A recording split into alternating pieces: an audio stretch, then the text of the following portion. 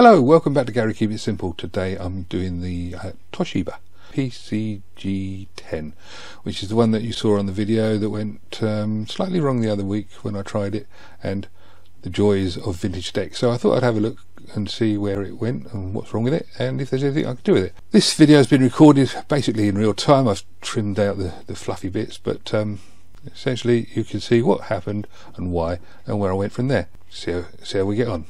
Well, you can see from where it lives that it wasn't an easy job to get out, and I didn't really fancy doing it. This is my Toshiba. It's a cassette deck model PC-G10, and it's one that I got actually with the cabinet, which you've just seen the pictures of, and it's a metal capable deck. It is not high end, however it was working and it was quite nice. But I never really got to try it out much because it was working, and now I put a tape in it the other day and this happened.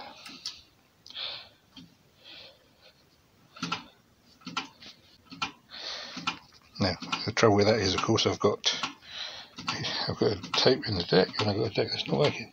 So I thought, good opportunity, take the top off, find out what's wrong.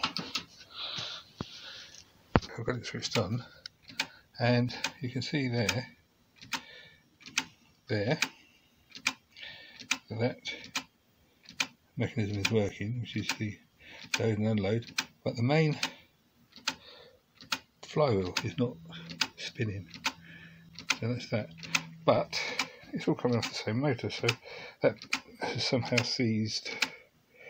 So just out of interest, I'm going to just see what happens if I G it along. And there we go. So it's now doing something. And it's rewinding tape nicely. So I can assume it's now going to work. Or can I? It auto stopped. Try fast forward. It's fast forwarding and it's pulling nicely on the tape.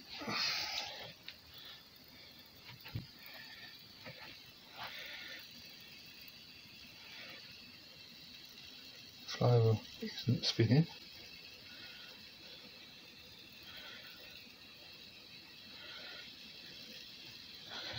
This is interesting. Does that mean that that pulley is not?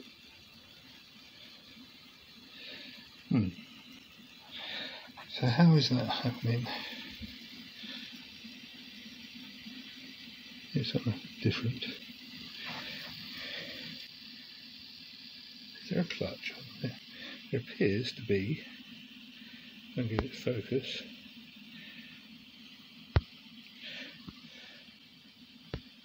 I'm trying to get a shot of the pulley system there. There appears to be some sort of interlock, and there you go. You can see there the main flat belt drives the capstan. I would assume it's the capstan. Anyway, it drives the flywheel.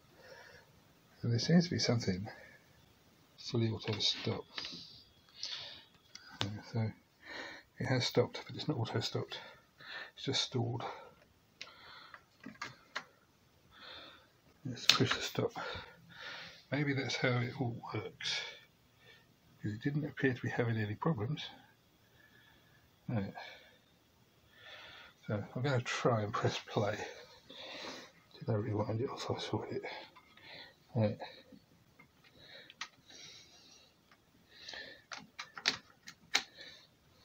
Let's pause. Okay, so these are the buttons on the front there. So if I try and press play now, see what happens. Nothing, because I think I'm at that end of the tape. Right, so first step, just rewind. Rewind won't work. So there is something wrong in there, but I don't know what at this point. So I shall have a fiddle. Well, I just moved it and it went click, and now it's doing that again. So I don't know what's going on here. It should be in stop mode.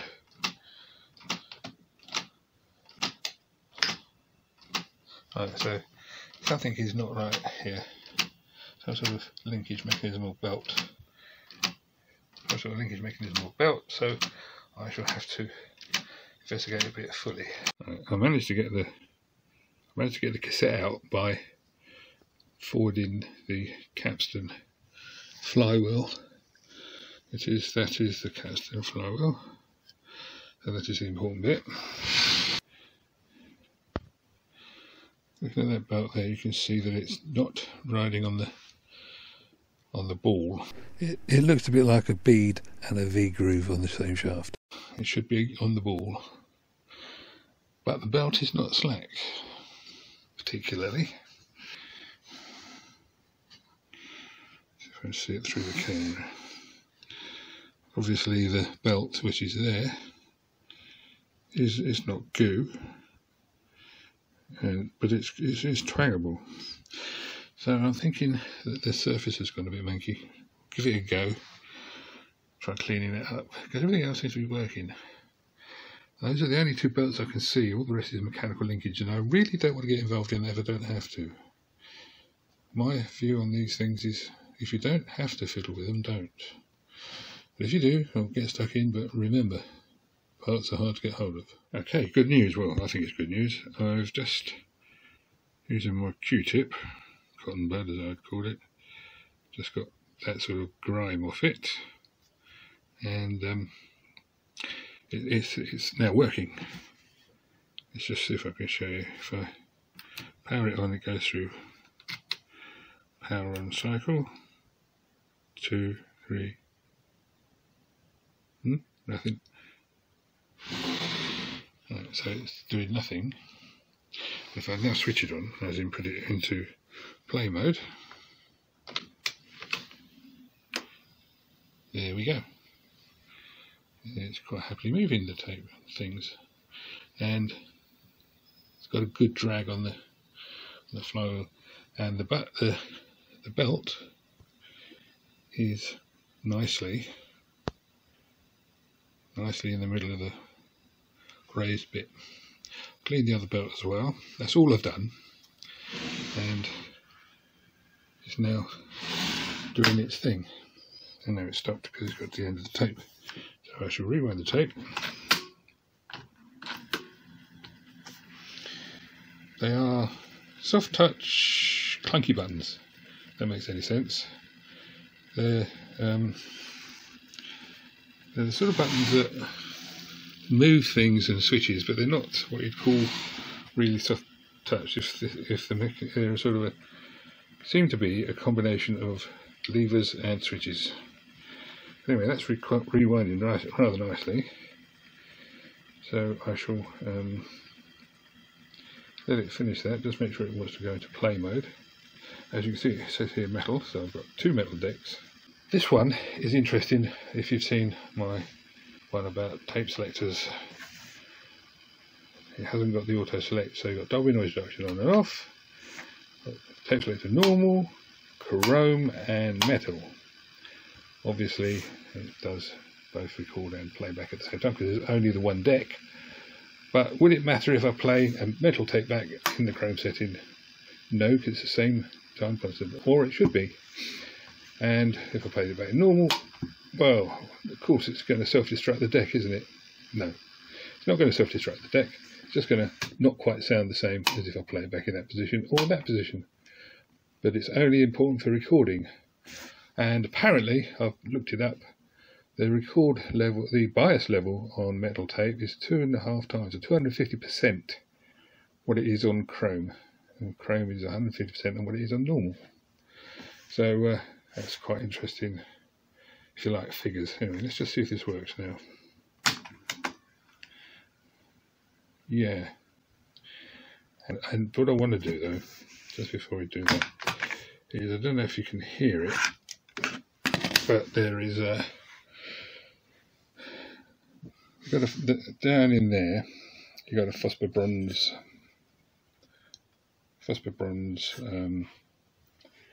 capstan bearing. Now that could do with a little drop of oil, not WD-40, not contact cleaner, a little drop of oil of some kind, or possibly even grease, silicone grease would do it, just to just to take away a little bit of the rumbling. So I shall apply a little bit of that because I've got some, and well, then I'll put it back together. Right, so what I've done is I've got this silicone 15 instant lubricant, which shows pictures of gears and things, and I've sprayed it into the lid. You can see it's all shiny in there, and there's a puddle at the bottom. Q-tip, which I've flattened the edge slightly. You can see it's got a shine on it, and I've dipped that in there, and then I've put it onto there. Now, on there, that's better. And I've dipped it onto there. Now, if you look at this, I just press the capstan flywheel from behind. You can see there is a certain amount of movement backwards and forwards. So that's good. That means that there is the ability to capillary action the lubricant up into the bearing, which is what I want to have happen. And on the back, there is just a thing that's not actually meant to be rubbing on anything. I'm not going to fiddle with the back because I don't want to start taking things apart. So this is just a little bit of preventive maintenance. I don't see there is a problem, but now there's less of one. And now I'm just going to clean the capstan to make sure there's no leakage forwards. The good thing about the silicone is that it doesn't tend to spread once you've put it on. But for God's sake, don't spray it in there and hope it just hits the right bits, because it's a hell of a job to get it off. Anyway, I'm going to do the cleaning up and we'll go from there. Unfortunately, when the belt dried off from the cleaning, it would not drive again. It's the fact that the flywheel is used as the main power source for moving the mechanism. This is the problem. It's a bit like an auto-return turntable. When it gets to a certain point, it throws the teeth into the flywheel and they just sit over. But it can't do it with a belt that's slipping. If it was just driving the flywheel, there wouldn't have been a problem. But there we go. Anyway, so what I've had to do is I've had to order up some belts. I spent a long time trying to find belts, and this is what I ended up with. And you'll see whether it's a success or not. Well, you probably can guess. But anyway, this is the story of how it happened and what I've had to do. A couple of days have passed, and now I have had a delivery, and it's in this packet, and it's a selection of belts. The reason I got those is because I spent several hours on the internet trying to find belts specifically for this model. I'm not saying they don't exist, I'm just saying I couldn't find them. So anyway, I'm going to take the lid off and get back into it. I have subsequently found some belts from a Slovak company, but they work out at near enough 20 quid, including shipping, and it's a long time shipping. Having got them, it's now time to try this out again. Now my advice is, and I've always done this, before you do anything, make sure exactly what's wrong. So I'm going to switch it back on again and see what happens. And it's still making the noise. And that noise is because this pulley's going round and that one's not. So if I swing that, it then goes into a different mode. And that's the problem, is that pulley will not go round. Now it has. So that's what we've got to do, is change that belt. I haven't worked out how to change that belt yet. I shall have to give it some thought. See if I can find a manual for it. I couldn't find a manual for it, but I did see a YouTube video and I had a look at that, which was a bit of help, but not a lot. The chap on the YouTube video mentions changing the belt, says it's easy, but it's not actually, doesn't tell you how to do it. So I've had a look on the internet, can't see anything that's actually telling me how to do it. But the chap did say there was only 4 screws involved, so I've taken out these red screws. These are the red screws. They appear to all be the same. There's one there, one under there which I haven't quite removed. There's one there and there's one there, and that would appear to allow the whole mechanism to come backwards. Make sure you've unplugged it from the mains before you do this, because you will hit the transformer. So I shall pull that out. So there's your little pile of screws, and there is the deck mechanism pulled out. Now to find out how to get, because the belt's got to go on here. Now I don't know if I'm going to be able to have to take this thing apart, which is not too many screws, or whether I'm going to be able to slip the belt in underneath the bearing. So I'll have a look and I'll let you know. When you're doing this, it's relatively easy. You remove some screws from there, there. There's just 3, which will go over there. And then you have to lift the whole plate up. Be careful that the flywheel bearing doesn't come out with it, because that will do. And then you've got this rather annoying little spring here. It's better, right? There's a little spring there, and it goes from that top plate to the bottom plate, and of course the belt goes around it, so you've got to take that off. Just a quick word of warning. I've got the spring off. It sort of came off on its own. It's just around a little funny shaped end. Anyway, that's the belt. So now I've got to find one that's a similar size. This is the one I'm going to use. As you can see, it's within. That's the old one, and that's the new one. So if I do that, you can see it's within pretty good size. I don't want to overstress the bearings, so I don't want to put in a tight one. I just want one that's a little bit smaller than the original, which is what I've got there. Threading the belt back on, you've got to get that spring back on, and you can see there, down there, and that's where the spring has to hook onto. So I've done that. Now all I've got to do is get the belts over the motor pulley. Obviously, there are 3 belts on this machine. There's the main capstan one, which I've just replaced. There's this one here, which is for the fast forward and rewind apparently, and then there's another one on the other side of the deck, which is to do with the counter. I haven't bothered with them because they're working fine, and I don't really want to start mucking about with things too much. This has only just started to go wrong, so you know, it'll probably outlive me anyway. I find with belts and things it's worth making so something like this. This is a Q-tip shaft bent and used as a hook. You can see with the belt's actually on. It's a hell of a job to get that on there, because when you're looking at this end under there, you've got 2 belts go on that thing, and it's very tight, so it doesn't allow much room. So you have to have these 2 screws here loose to be able to get the belt on and to juggle it. But you can't actually get into there at all, and this, you have to be careful you don't lose that bearing, and this is just awkward. I mean, the whole thing is just fiddly. Plugged it in now, and this is really going to be the first switch on. I'm just going to make sure everything's okay, and everything looks like it's in the right place, which it does, and switch it on. It hasn't gone bang. The front screen views have lit up, so that's good. Let's try ejecting it.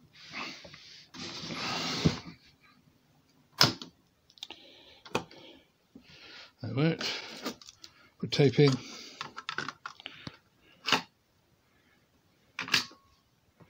And press. Oh, let's try rewind. That's all worked. Yeah. Rewind's working, counter's working. Seems to always do that. It did that before. It always gave a funny kick. Alright, let's go to the end. It doesn't auto stop in that respect. Let's play. And it's playing. And no doubt if I had something on the tape, you'd be able to hear it. Let's just... what I've got to do though is I've got to just clean the belt now, because having tucked it in rather than remove everything, you're going to get grease on it, so I'm just going to do that. Is it playing back now? Peters and Lee, sounds pretty good. Got to talk over it unfortunately, otherwise I'll get a copyright strike. It's playing Peters and Lee, we'll see what happens for the copyright. Oh, please, don't hurt my pride like that, 'cause I could. Wanna be happy and the way to do it, everyone sing la la la la la la la la la la la la. With the lovely sounds of Peters and Lee playing us out, that's the way to do it. And now, if you'd like to subscribe, hit like, do all that sort of thing. Catch you another time. I'll be doing a proper test and review on this deck now it's working properly, and we'll catch that as well. Cheers, bye bye.